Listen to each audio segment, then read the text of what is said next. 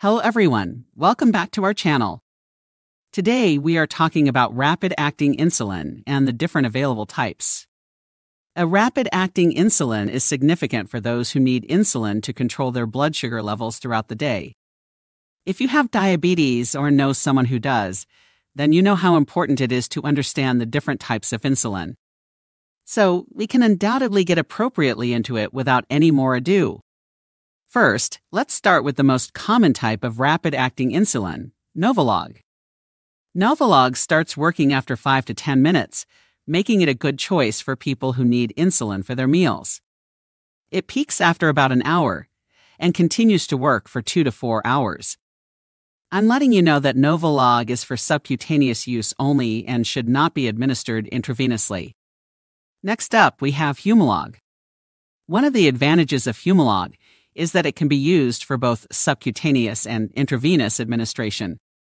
Humalog starts working after only 15 minutes and peaks after about an hour, continuing to work for 2 to 4 hours. Moving on, we have Apidra.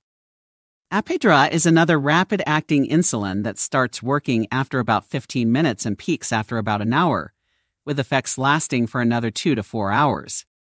What's unique about Apidra is that it has a shorter duration of action compared to Novolog and Humalog, making it a good option for people who need more dosing flexibility.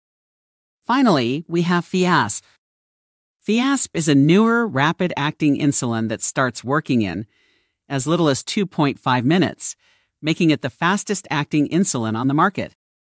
It reaches its peak in about an hour and continues to work for 2 to 4 hours. Fiasp also has the advantage of being able to be mixed with other insulins, making it a convenient option for people who need a tailored insulin regimen.